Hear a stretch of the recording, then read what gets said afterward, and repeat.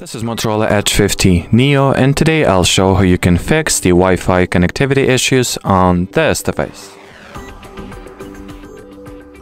I recommend that you begin by making sure that your date and time are set correctly and they are properly synchronized with the server, since if you won't have your date and time properly set, you will simply not be able to access any internet services, hence your Wi-Fi connectivity problem. So this may be a cause or a root for that.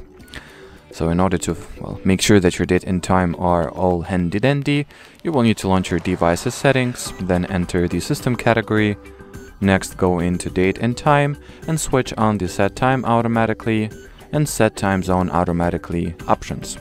If that didn't help or it wasn't the case, enter the network and internet category of settings, then go into a Wi-Fi and try toggling the Wi-Fi off and on. You can also try forgetting whatever network you are currently connected to.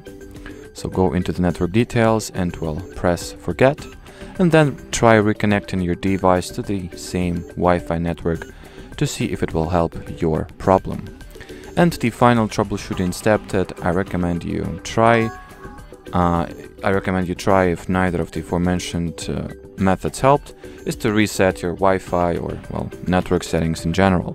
And in order to do that, you will need to enter the system category of settings, then go into reset options and go for the reset Bluetooth and Wi-Fi, then click reset, and here you have it.